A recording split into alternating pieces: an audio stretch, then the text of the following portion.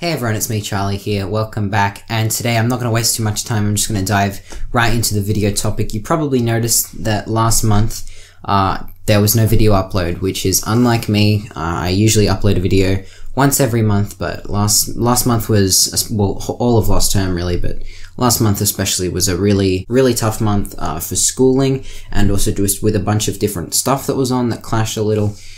I'm going to excuse territory here, but basically I still managed to get the video filmed, right?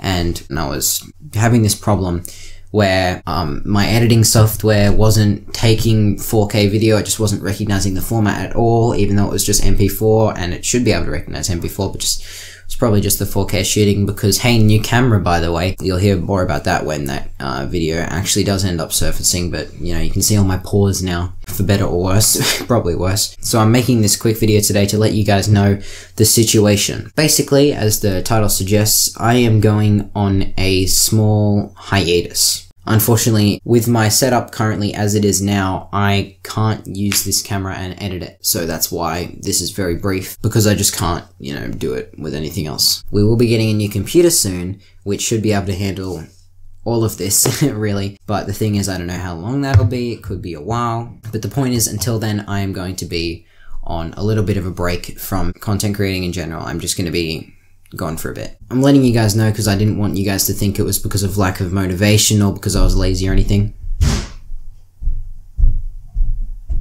It's literally because I simply can't film and record videos in my current state of my hardware and setup. So yeah, stay tuned for that. You'll eventually, you'll know it's working because you'll see that video that I recorded up and running. It should all be fine and working smoothly soon-ish.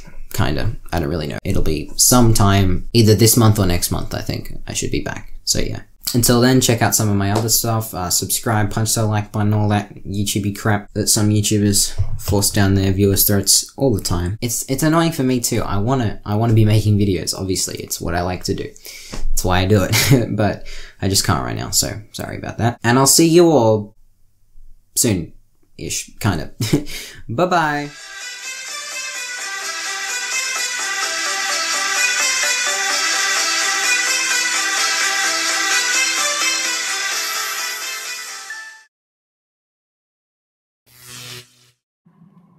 Holy crap, this recent Fortnite event happened today, 5 AM this morning, because, you know, Oceania time zones. It's fine, whatever, I'm willing to wake up for these sort of things, because they're always amazing. This one especially, probably the best live event that I've attended. The 2 parts, and the amazing things happening in both ones. I mean, look what you're seeing right now, man. This is happening inside of the game. It's so insane. Really happy that I, was lucky enough to get to see it, because I know a lot of people had issues where the servers were screwed and they didn't get to see it.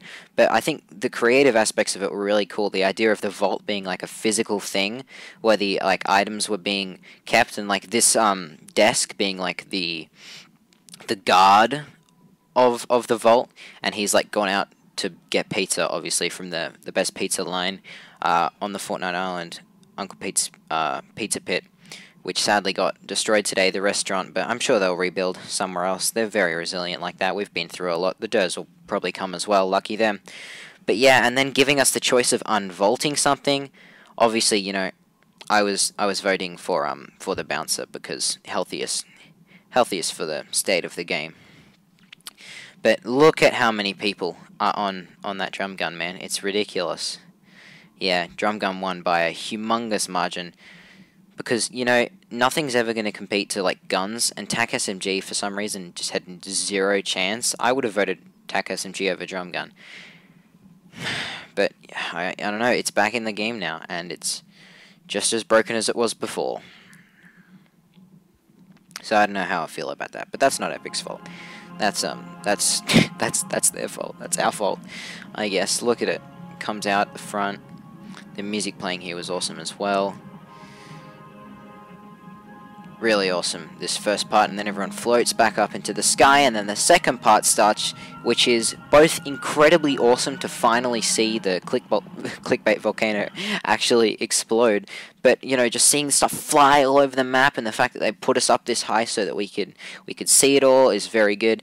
And then it's also kind of sad, though, at the same time, because as you'll see in a couple seconds, we get the big boom first shot off there, yep, and then it's going to come down onto retail, which is really sad. I really liked retail. I was just starting to land there after Tomato Temple got replaced. There's a bit left over, but it's not like a proper location anymore. No one goes there, so I was starting to go to retail, getting some kills, you know, when the Tomatoes and the Doors relocated there.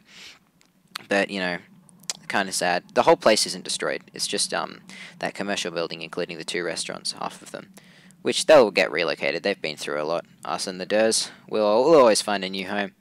That piece of the volcano there going off and hitting Polar Peak, causing some serious damage there. The Burgers are hopeful that that'll be somewhat aiding in the recovery of their hometown, Greasy Grove. But there it goes. Tilted Towers, the most iconic place of interest in all of Fortnite. Destroyed. Completely decimated, in fact. The only building standing is that poor cursed building that got destroyed once every season. It definitely deserved that after what it's been through. I thought that was pretty funny. But yeah, honestly, I think it was time for Tilted to go. Because, like, sure, I'm going to miss it and all, and it was an alright spot, but it's been in the game for so long, you know? Nothing wrong with shaking up the meta, doing something new. The real question, though, is what's the next Tilted Towers going to be? Because, like, there's lots to pick from, you know. There's Pleasant Park, which is kind of a bit far away, and not as much loot as you'd actually think, but it's a fairly big spot.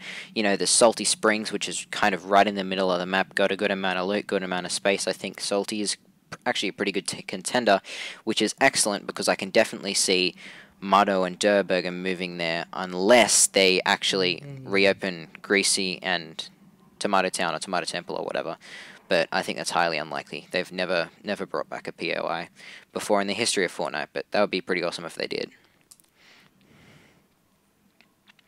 But anyway, yeah, just a little event review at the end of this. Tilted Towers completely destroyed, you know, volcanoes exploding, teleporting into different dimensions, drum gun insanely broken, just like before, is now back.